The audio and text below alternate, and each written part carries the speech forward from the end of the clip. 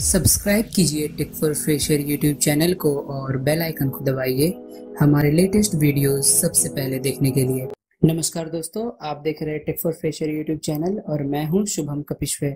आज मैं आपको कुछ ऐसे मजेदार एंड्रॉयड ऐप्स के बारे में बताने वाला हूं जो किसी कारण से आपको प्ले स्टोर पर नहीं मिलेंगे, पर वो एप्लीकेशंस इतने यूजफुल है कि आप उन्हें डाउनलोड करके यूज कर सकते हैं। मैं इस वीडियो में आपको रूटेड और अनरूटेड फोन दोनों के लिए ऐप्स बताऊंगा, सो इस वीडियो को लास्ट तक जरूर देखें।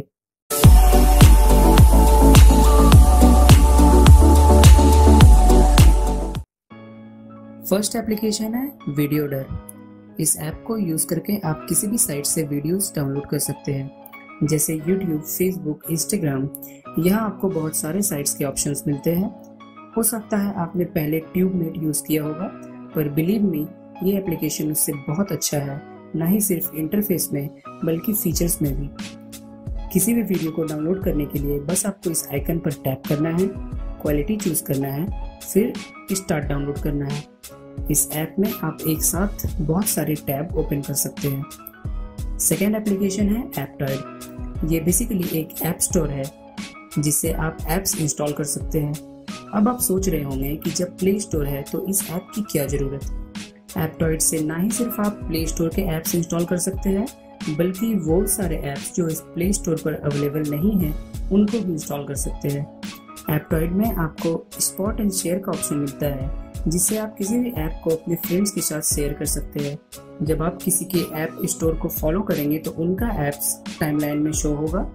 एप्टॉयड में आप लॉगिन करके अपना ऐप स्टोर भी क्रिएट कर सकते हैं, जिन्हें दूसरे लोग फॉलो कर सकते हैं। इस ऐप में आपको रोल बैक का ऑप्शन भी मिलता है, जिसे यूज करके आप किसी भी एप्लीकेशन के प्रीवियस वर्जन को दोबारा इंस्टॉल कर सकते हैं। इस एप्लीकेशन में आप डाउनलोड को शेड्यूल भी कर सकते हैं। थर्ड ऐप है MI एक्सप्लोरर, जिसे आप solid explorer and ES file explorer का कॉम्बिनेशन भी कह सकते हैं। अगर आपका फाइल मैनेजर स्लो काम करता है तो आप इस ऐप को जरूर इंस्टॉल करें। इस ऐप में आपको सॉलिड एक्सप्लोरर जैसे UI के साथ ES फाइल एक्सप्लोरर के पावरफुल फीचर्स भी मिलते हैं, जैसे file encryption, file compressor.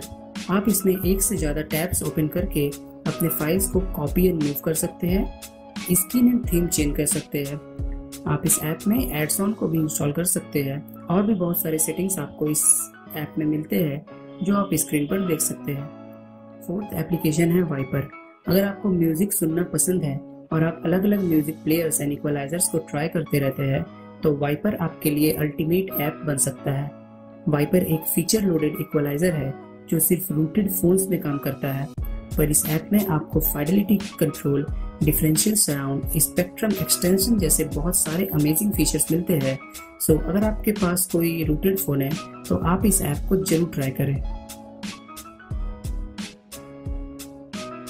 Fifth app है OG इंस्टा प्लस। आप अगर इंस्टाग्राम यूज करते हैं तो कभी ना कभी आपको किसी फोटो को जूम या डाउनलोड करने का मन जरूर किया होगा। इस ऐप से आप इंस्टाग्राम के फोटोज को बहुत आसानी से जूम एंड डाउनलोड कर पाएंगे।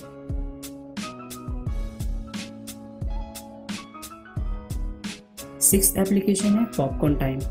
अगर आप भी एक टीवी शो एंड मूवीज के एडिक्ट है तो ये ऐप आपकी जिंदगी बना सकता है।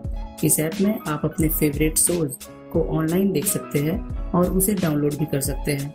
आपको ना ही किसी टोरेंट वेबसाइट पर जाना है और ना ही किसी सॉफ्टवेयर को यूज करना है, बस सर्च करें और डाउनलोड करें। नेक्स्ट एप्लीकेशन है WA ट्विक्स।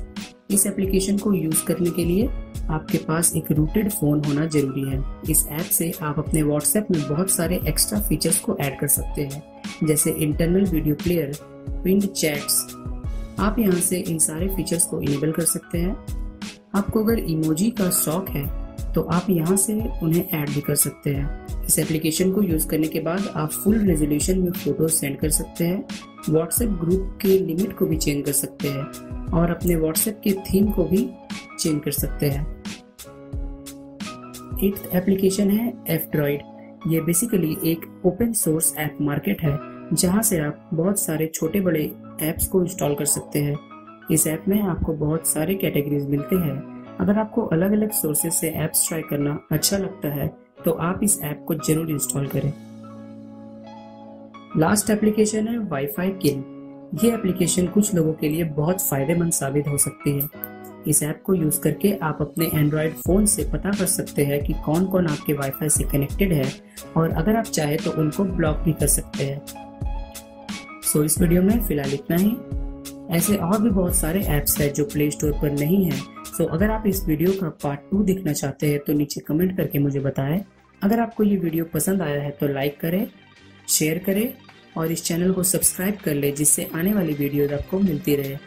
इस वीडियो को देखने के लिए धन्यवाद।